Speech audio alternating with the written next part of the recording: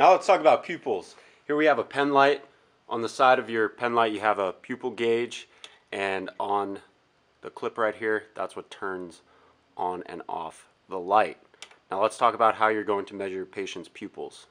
Alright, although our mannequin here doesn't have any eyes, it'll still work for demonstration purposes. In order to determine the size of the pupils, you will apply the gauge next to the pupils to see what size they are. The sizes really range from 2 all the way to 9 millimeters. And in order to determine if their pupils are equally reactive to light, or pearl as we call it, we will apply light stimulus to each eye in the following fashion.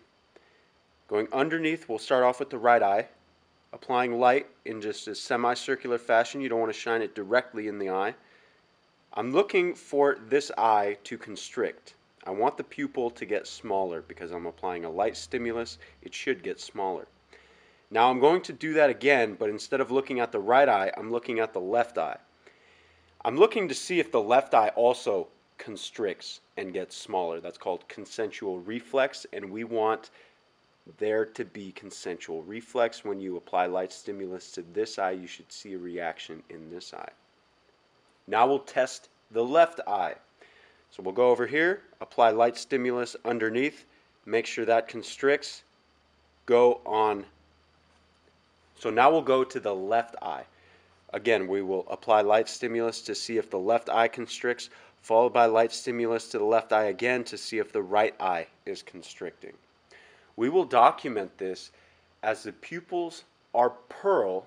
If they are equally reactive to light, we can say that the pupils are pearl at whatever millimeter size was indicated prior to the application of light.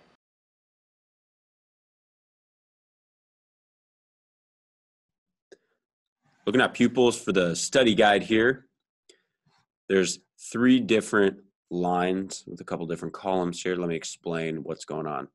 So size and reactivity, this is one section. Pearl, this is another section. So we only document size and reactivity if the pupils are of unequal sizes. So for example, you look at your pupillary gauge on your pen light, the right eye is at a 4, the left eye is at a 7. They are unequal. Therefore, they are no longer pearl. They're unequal. So now we have to document each eye separately. So we would write 4 on the right, 7 on the left, and then we would shine the light exactly how we did to check if they're pearl, but now we're simply checking to see if they react. If they react, we'll put a plus. If they do not react, we'll put a minus.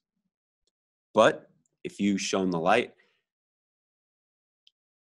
if you check their pupils and they were at 4 millimeters, both sides were equal and they both reacted to light, you would document that they are pearl at 4 millimeters.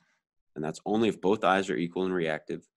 And you want to document this number. This is the number before you shine the light. So they were a 4, then you shine the light, it might drop down to a 3 or a 2. Don't document 3 or 2. We document what it was before the light, so 4 millimeters. That's it for pupils. If you guys have any questions, let me know.